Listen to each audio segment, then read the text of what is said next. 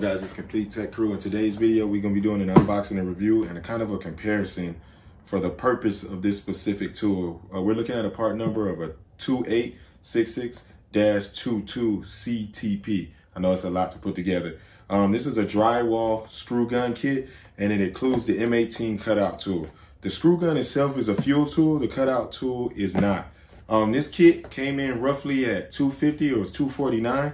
To me, it's kind of pricey because this drywall screw gun singularly is $159 currently, and it's always on some type of promotion, particularly during the holidays and the end of the year. So they believe that this tool is included free, but to me, that's just a $99 tool. Used to be like $89 some years ago, but it's $99 currently, I believe, or more than that. So I don't see where the value is or how this could be free if it's 250 bucks.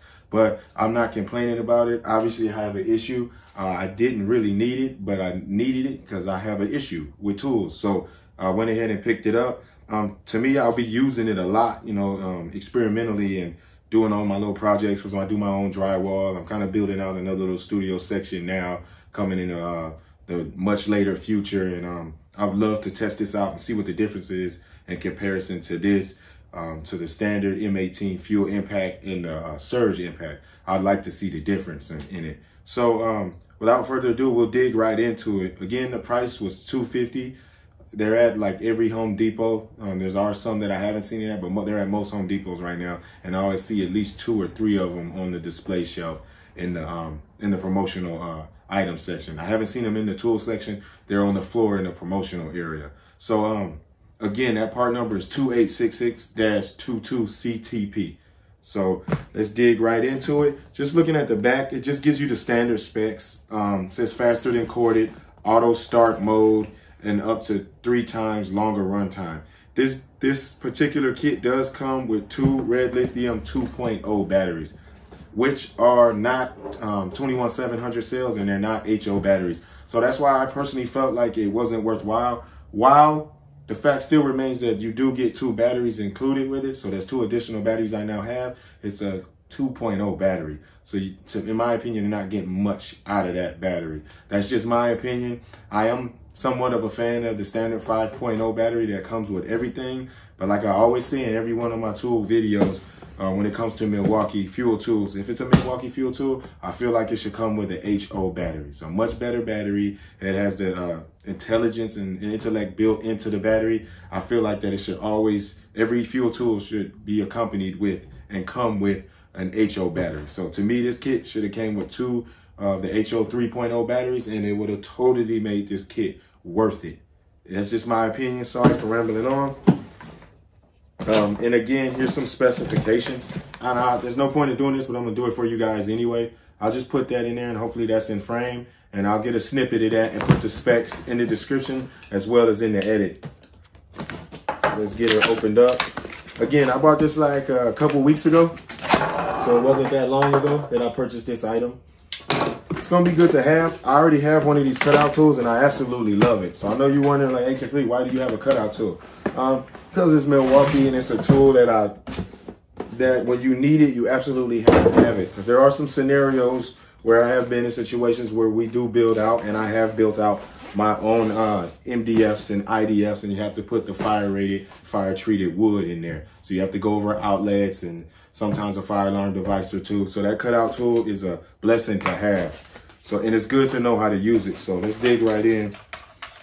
I've never actually entered one of these, so I'm gonna actually do it because I have a pile of them in one of these bags over there. So I'm gonna actually enter and see if I actually get something. Some pretty good tools on there, so it might be worthwhile. So I'm gonna do that. And then you got your standard charger. Again, another quick rant. I'll keep it under 30 seconds. Milwaukee always associates these batteries and includes these batteries with a fuel tool. It's a fuel tool, the actual drywall screw gun. To me, there should always be an HO battery and a rapid charger associated with the fuel tool. That's just my opinion. I really do feel like it should be that way. I understand that these batteries are the ones that came with it, so it makes sense, but I just still feel a little sensitive, a little salty that we're always getting this standard charger, which it overheats and is kind of sluggish. But Beggars can't be choosers, of course. So here we go with our red lithium 2.0 batteries. And to be honest with you guys, these are my first 2.0 batteries. That's how much I pretty much try to stray away from this type of battery. I don't really like anything less than the 5.0. And I just have to accept that the 5.0 comes with pretty much every kit. So we'll put those up here. Take a look at this beauty here. Ooh, it's kind of oily. Got your tool for your drywall cutout tool, I believe. Milwaukee logo, like a bottle opener. And your cutout tool. I love the barrel grip on this cutout tool. I use primarily the 5.0 in this all the time. I like the way it sounds. I just like the feel of this tool.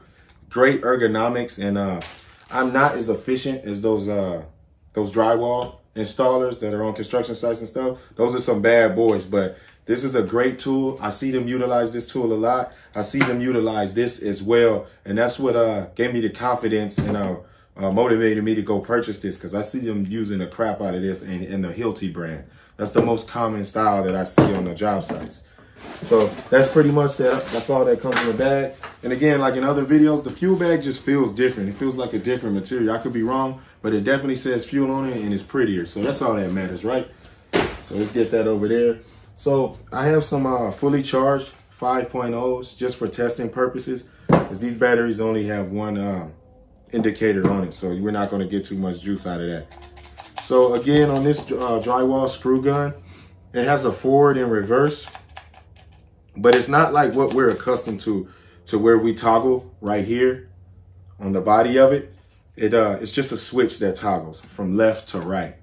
So you have your lock, your left, and then your right all the way over. Right there. Okay. So let's go ahead and move these batteries aside and get the 5.0 in there. And then crank it. And then we'll go in reverse. And that's pretty much how that works. Then you have your settings here. So your beddment depth and all that good stuff there. Again, you hit it and it goes. So it's designed, and then they have auto start here. And this is not like a standard drill. This is designed to continue to run. And to continue to jab in, down, jab in, down. That's pretty much the motion of this particular tool. So it's not anything like this tool where we have much more control, and it's nothing like your standard drill driver or hammer drill driver. This is designed for very specific applications and rapid motion and movements and articulation of driving those screws in. So that's what this tool is for. It's a fuel tool, so it's brushless. I know this tool really well. Like I said, and I've seen a lot of guys using them out there, and I got to handle it as well and learn a little bit about it. So again, you guys, we have our adjustments here for our depth, and to remove and install and place another style of bit. Because the most common one is Phillips, but you'll see all different types. So I'll go ahead and lock that one, and then we'll grab this 5.0. It's fully charged as well. And we'll slap that in our oscillating tool. I'm sorry. We'll go ahead and slap that into our cutout tool. So this tool has several little features that to get this particular die here out. This one will articulate our guide here. And then we have our forward, which is here, and then our stop. So that engages it. And that hits it. So there's no button that we can just lay on. There's no button to lay on. It's pretty much similar to this. So it goes like that in whatever motion you need. And that's pretty much it. It's a loud tool. It has a lot of RPMs and a lot of torque on it. And it's a great tool. I mean, I wish I can, you know, like they say, smell-o-vision. I wish I can kind of like share the feel of this tool. It's perfect. It has a perfect fit for my size hand. So Milwaukee did a fantastic job on this tool.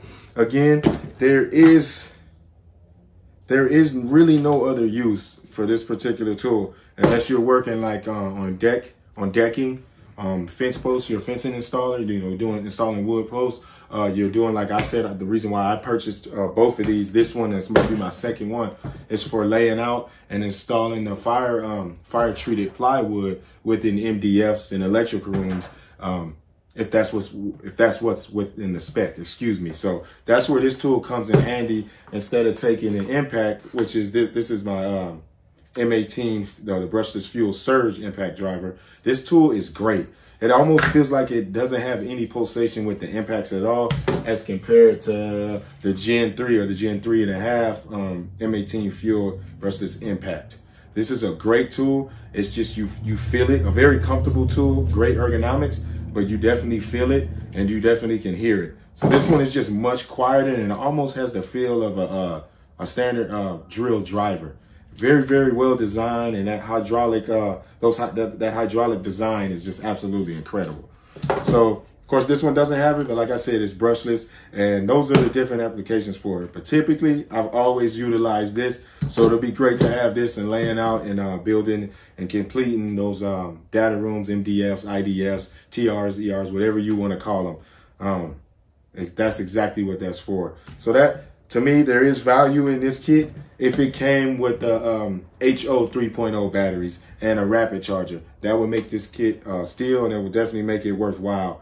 So again, guys, thank you so much for watching. That was just a quick unboxing. I know I mentioned earlier in the video that we'll be doing a comparison. We will be doing a comparison video in some materials with all of these and the drill driver to see which one differs, how they differ, which is better, if there's even a purpose for this, and can it be done with this in the same amount of time or as efficiently. Thank you guys so much for watching. Sorry for saying so much. I said it again. I apologize again. That's just me. So guys, please check me out on Instagram. It's spelled the same with a K, Complete Tech Crew. If you guys are looking for more information or need anything or want to see some reviews out sooner that I haven't gotten to yet from all this stuff that I've been hoarding back here, and you know I have a problem, I'm sorry. It's just what I love, and all this red, this whole sea of red. Let me know. There's a lot of stuff back here that I got to dig into. So if it isn't coming fast enough for you, drop me some comments on Instagram, drop me some comments on YouTube, and I'll get it out for you as soon as I can. Thank you so much, guys. Appreciate you for subscribing. If you haven't already, please consider subscribing. Thank you so much. Peace.